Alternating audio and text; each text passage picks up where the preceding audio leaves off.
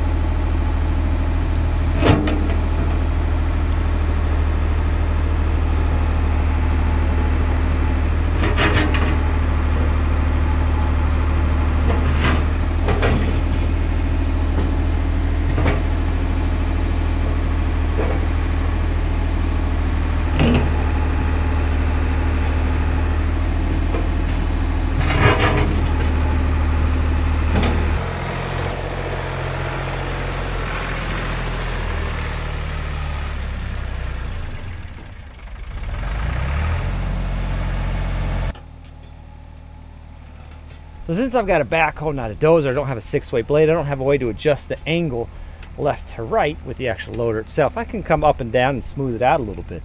The left to right's kind of a challenge. So I'm coming up on the high side and just digging down a little bit deeper with the hoe. One, it's going to loosen things up for me since I only have a smooth face.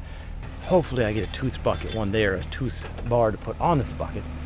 Loosen it up a little bit and then get that high side just a little bit lower, so whenever I start pushing off, I kind of have the grade left to right that I'm looking for.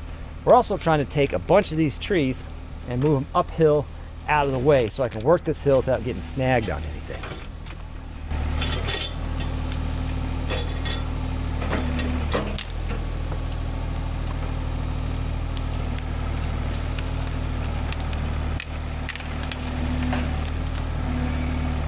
Just thinking to myself, that just seems like an excessive amount of smoke. It is. It is an excessive amount of smoke. Looks like we've got, I do believe it's hydraulic oil. The only thing that could be up there, go ahead and snag the socket from one project to use on the other. The gloves? No, don't worry about the gloves.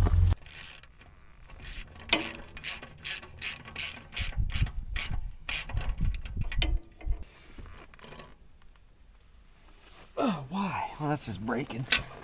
We're just breaking that. You haven't been on there that long to be acting like this. Okay, I don't...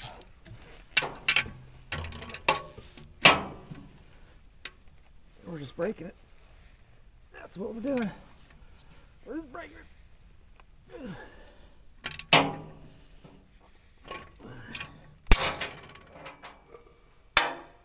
When in doubt, break it out. That's what I always say. Perfect. Good. That's where I wanted those anyway. Ugh. Aha.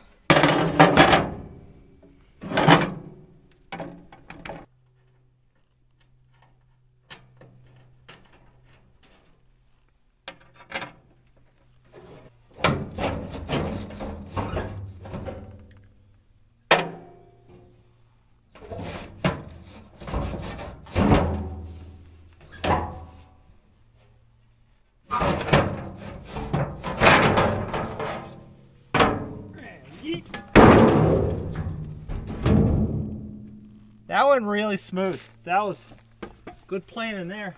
Well, here's where it's leaking. It's this piece of rubber right here, but all this is intake is a vent for the hydraulic tank, which is under here. But I just checked, she's slightly overfilled, so I think whenever I get to extreme pressure, there's a bunch coming into the tank. I think it's burping a little bit out of there. Not ideal though. We don't want a whole bunch of oil in there. The good news is I got cylinders that seep like crazy, so another couple hours and we'll be low. This fella in particular, in fact, I can hear it and feel it when I'm digging. This one bypasses itself. It not only does it seep here, but it also bypasses itself. I'm losing a lot of power there. That's going to be a project coming up soon for sure. See if I got any hose up there at the barn. I'll take care of that for us.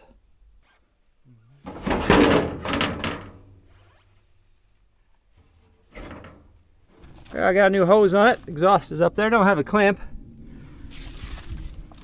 I also don't have a floor, so we're not too concerned about those kind of luxuries. Except for the fact that hydraulic fluid is working its way up the breather tube, everything is fine.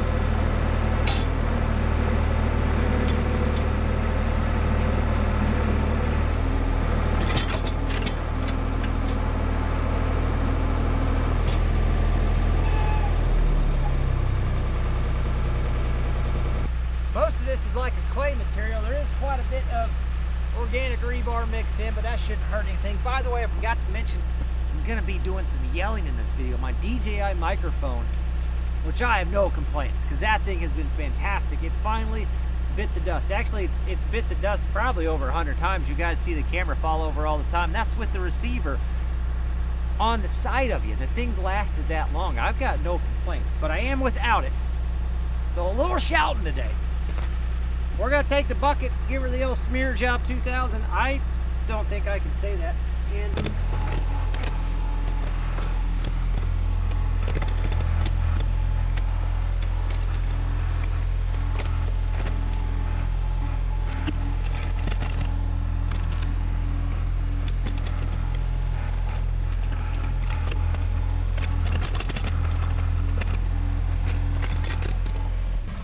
definitely some satisfaction in that. She's going to settle quite a bit, and that's fine, because eventually we'll put a road base on it. We got to go do some rock hunting up on the hill, because we're going to fill this side in with a whole bunch of big boulders. I really struggled with the word boulders there. And a whole bunch of free, bad saccharine that Buddy was getting rid of.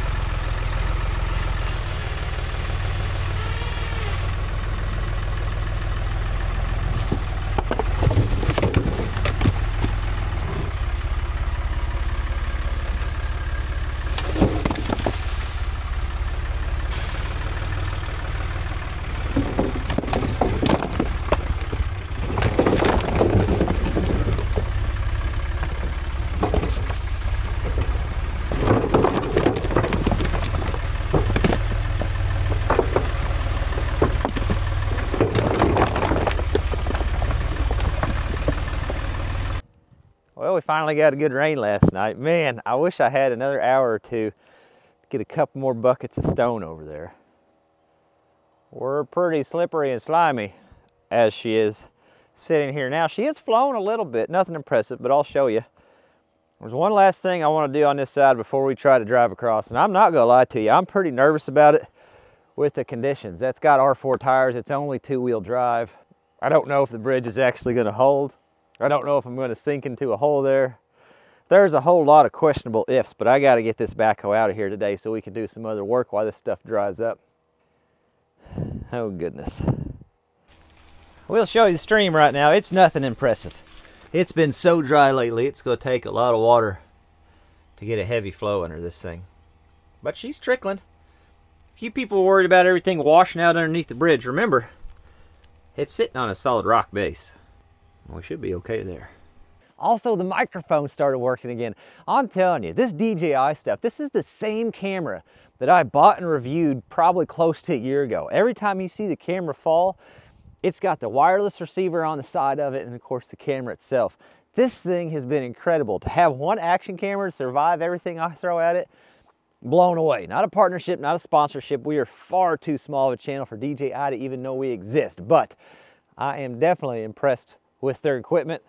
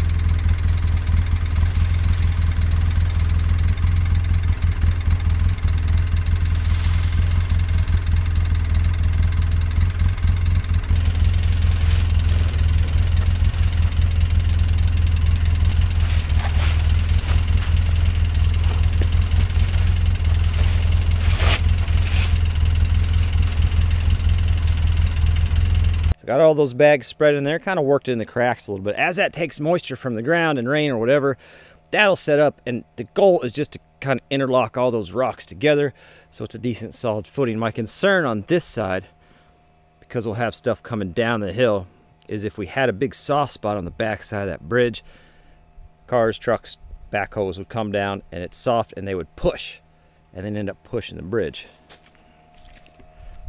Not as concerned on this side, because it's a pretty straight level shot once you get onto it, but was definitely concerned for this side, so hopefully that helps alleviate that. I do wish I had at least two more buckets of rock, but we are where we are at this point. There's no way I could get down that clay hill and back up with a couple loads without spinning. It's just gonna be too slick. I want to try to back up this hill, that way if I need to, I've got the hoe uphill and I can kind of pull myself up. I do want to take my little hammer drill and see if I can't chop the top part of this off though.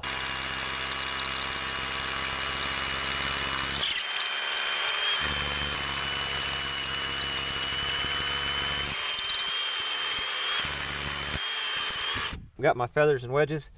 Yeah, I thought that was the wrong size bit. That's fine. I got another one here.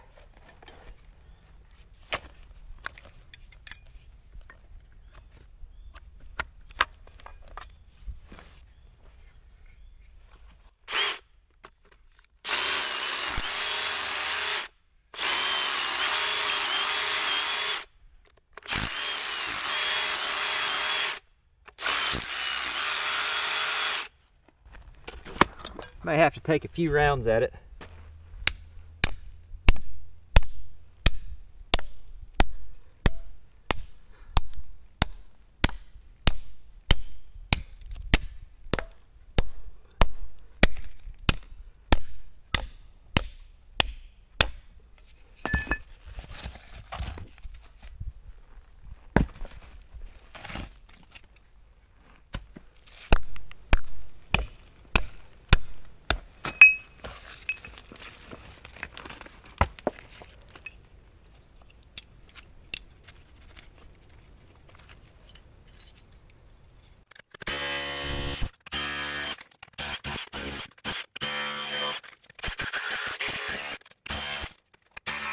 let's go ahead and get the backhoe spun around and try to get the heaviest part of it, the back tires, on the right side of the bridge operation. And then we'll try to get this hill figured out. We're gonna have to go step by step on this operation. Oh, gonna need the jump pack.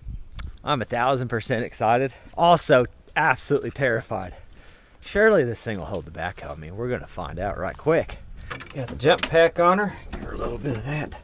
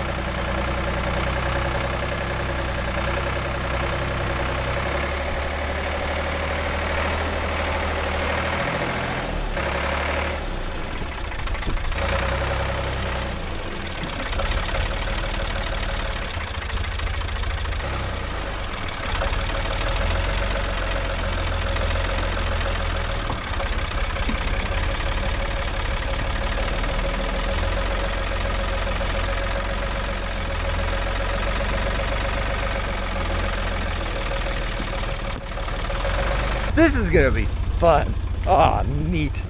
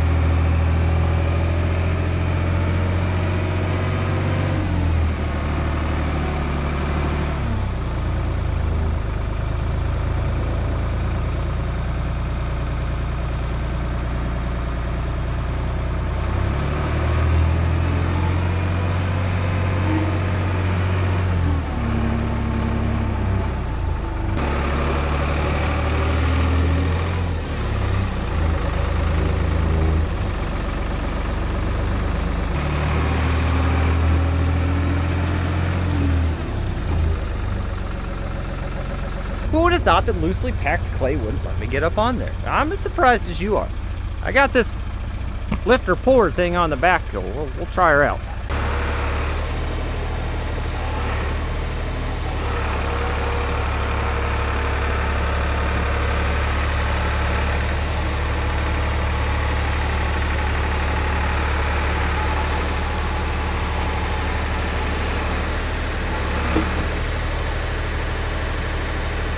I gotta get a picture real quick for the thumbnail.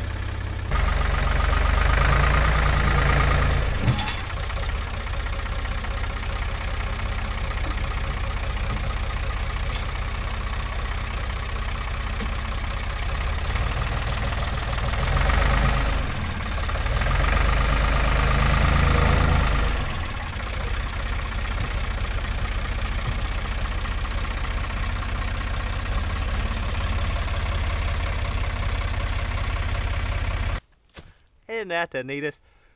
Now you gotta use some imagination and install some rock base so that we can just drive and not sink in the mud every time. But boy, howdy. That's pretty cool. Who says boy howdy?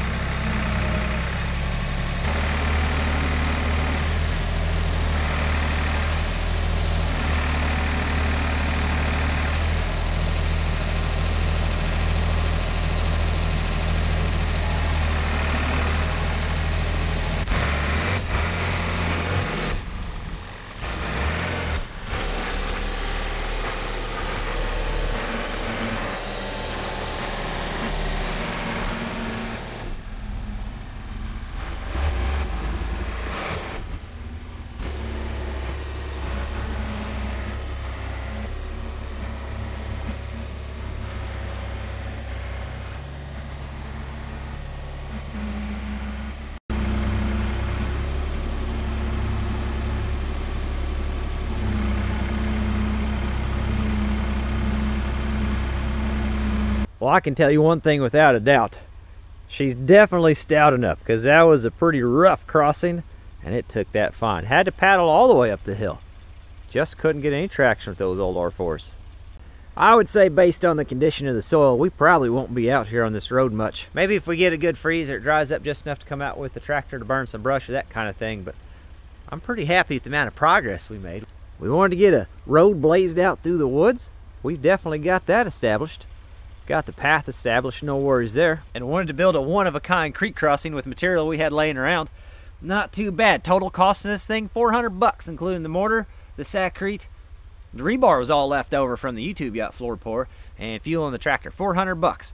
An 18-inch, 20-foot culvert where I'm at is right about $400. This would have taken either two 24s or 136 with the amount of water that comes through. So we probably would have been closer to $800 to $1,000 by the time it was all said and done. Cheaper than a culvert, way cooler. I might be celebrating too early yet though. We still got to get down that and up that hill too.